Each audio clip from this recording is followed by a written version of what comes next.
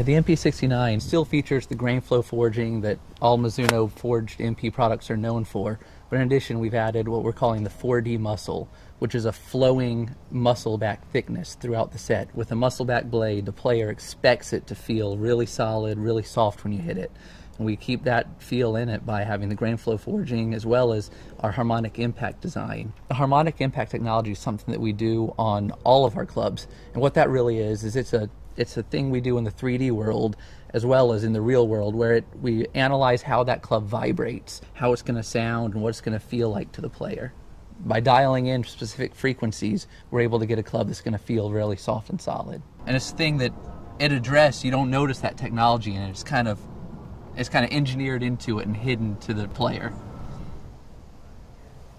What you'll really notice when you get to the pitching wedge is that it really doesn't have much of a cutout like the 4-iron does. Where the 4-iron, the 4D muscle, it's a little bit thinned out behind impact to help launch it and get the center of gravity deep.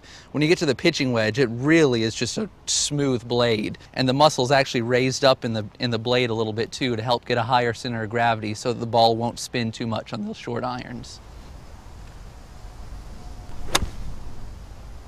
And that's a really solid feeling pitching wedge.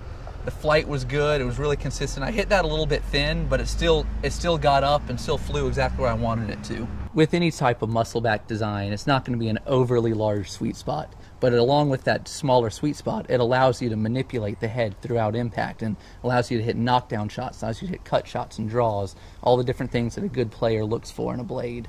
One of the things that differentiates an MP iron from a JPX iron or an MX iron in the past is kind of the level of craftsmanship we put into it.